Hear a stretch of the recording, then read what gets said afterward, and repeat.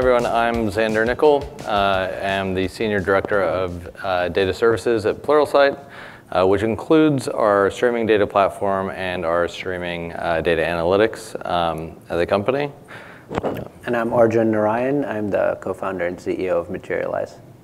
Cool. And today we're going to be talking about operationalizing Pluralsight's data with Materialize and the efforts that we're doing right now to both put out some of that work as well as introduce new use cases. So Pluralsight is a platform that provides technical training through video courses, labs, assessments, or hands-on learning for enterprise customers as well as individual learners. And Pluralsight started its journey with streaming back in about 2017. This was prior to me joining the company. And we realized that there was a need for real-time data in order to power our event-driven architecture.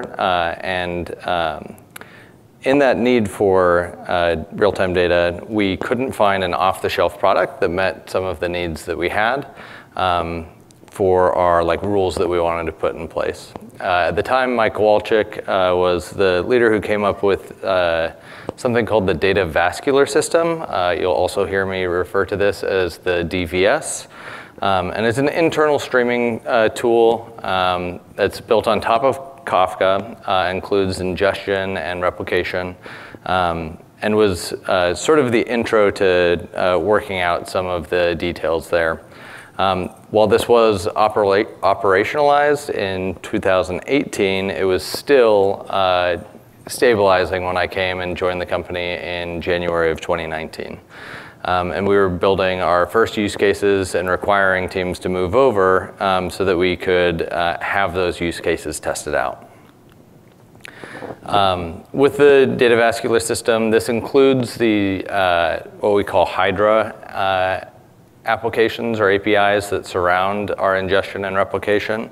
And as we've experimented with other things, we realized that that platform wasn't everything that we needed in order to deliver real-time data. And you can see this sort of messy web of interconnected data sources. And I think you hear this from most people who interact with Kafka today, that there's a data sprawl, and this makes it difficult to provide data governance or know where the data is, or really put controls on top of this data. Every application in our company for our skills product uses the DVS, which is inclusive of some native tools we built with Kafka.js, some Spark, some Flink, and the like. So our data platform really looks like this with a few other inner source tools surrounding it. But we have Kafka as the central ingestion point and replication point. We have these APIs built, Hydra Ingest and Hydra Streams. We also have built in KSQL, Spark, and Flink as new use cases have arrived. But as I'll talk about in just a little bit, the engineers who power those applications can often be really expensive, and talented engineers who run those applications can be hard to find. And it's expensive to be running the infrastructure behind those. So we run Spark on EMR and have DevOps engineers who manage that. We have DevOps engineers or data engineers who manage our KSQL, and we use Kinesis Data Analytics for Flink. All of these tend to be very costly experiences to build out, and that's both in terms of the process to build them, so expensive in dev time, as well as speed to market and the overall cost of the infrastructure to run these projects. A couple years ago, Pluralsight purchased a cloud guru, or ACG. And as Kafka is the backbone to data replication throughout our company, really adding a full new company to our infrastructure meant that we were adding additional load, and it pushed the DVS past its limits, or Hydra past its limits to support. And we started that process in about February of 2022. And by December of 2022, we started seeing our first instances of critical failures affecting end customers, as well as individual learners on our platform. And we have continued to see a breakdown as we have added in new features and tried to build out the platform to support that scale. But really, we are seeing that deterioration of a homegrown tool is not where we want to take our product. In addition to that, we have engineers building things in Spark and Flink. And what we see there is like Scala engineers are really expensive. And while they are like really excited to work in Flink and Spark and really dedicated to that, the complexity that exists in there means that if any of them decide to leave, we'll have to rehire and we'll have a slower speed to market. And we want something that has lower complexity, increase our speed to market, and we want something that allows us to go out and find talent that can work on a more simple streaming structure. Something that's closer to SQL. I know there are a few tools being built out there that try and like mimic some form of SQL. And we've tested out a number of them in our effort to sort of figure out this problem. So that led us to the decision to test and prove out Materialize as a potential replacement to the DVS. We have been able to move some of our Spark and Flink jobs over into Materialize and have found them both easier to manage through DBT and an interaction with the SQL interface that Materialize offers, as well as quicker to build. So on the Spark side, the process is actually quite extensive, and it has taken that team a long time to deliver.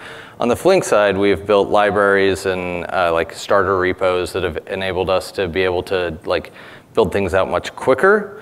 But the amount of money that we're spending on that infrastructure using Kinesis Data Analytics or EMR means that it is money that we couldn't be spending on some other initiative that we have, and sort of the budget belt is being tightened across the SaaS industry, and we're feeling that and looking for ways that we can make this easier. And over to you. Thanks very much. So before we get to what Materialize is, let's talk about what motivated us to even build a system like Materialize, right? So there is a lot of value in working with streaming data today. I mean, that's why all of you are here, right?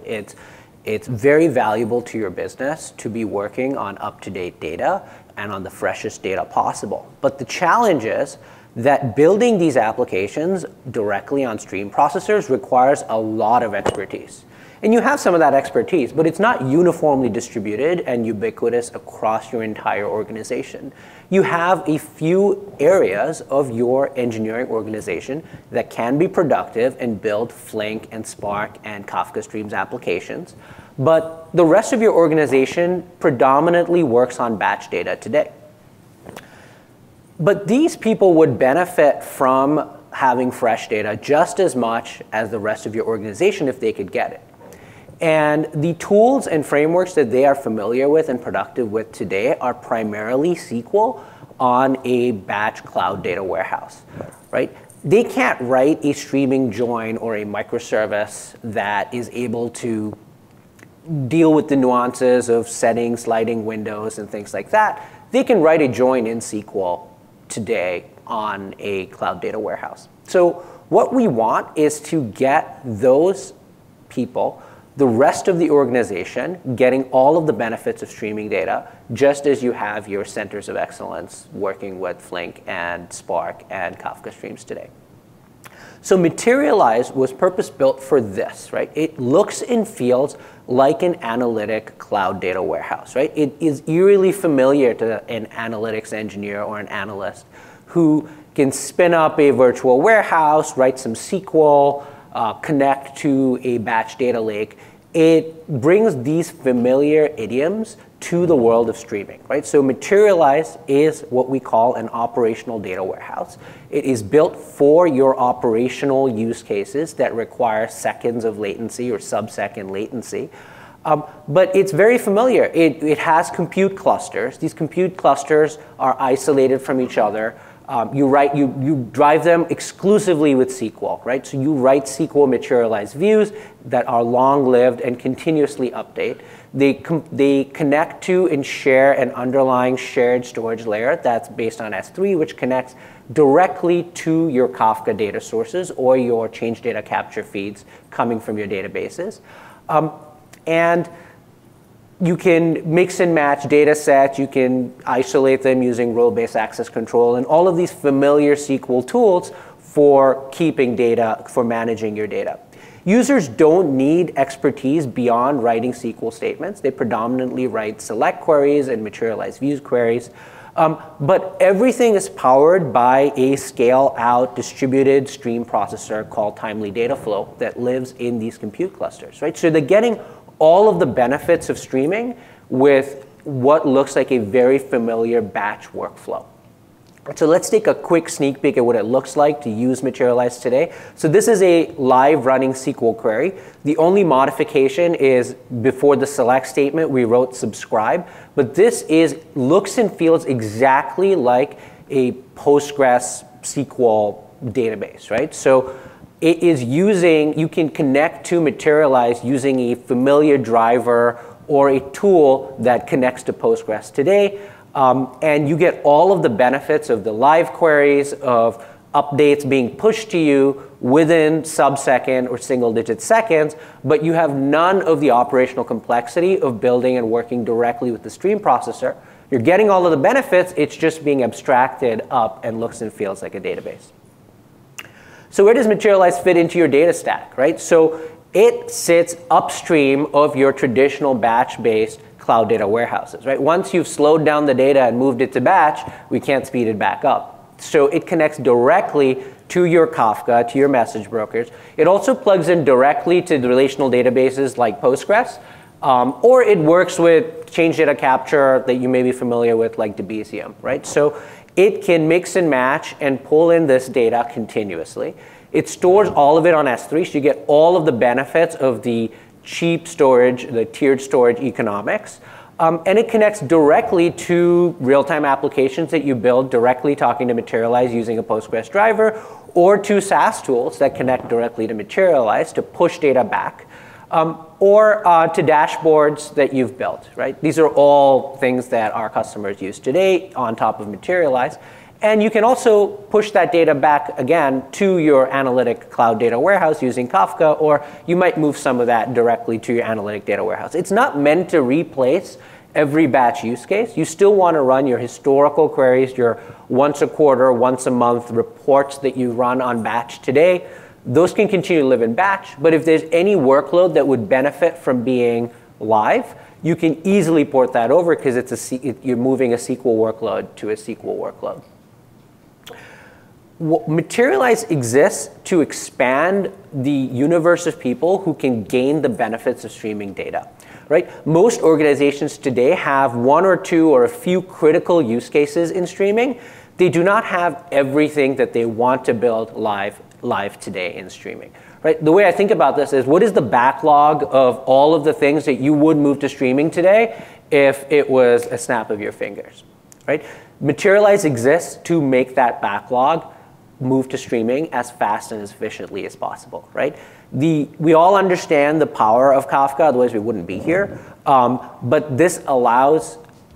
Materialize allows every engineer, every analyst who can write SQL today, which is a set of people that is much larger, a set of people who can build and maintain an ongoing microservice. Thank you very much.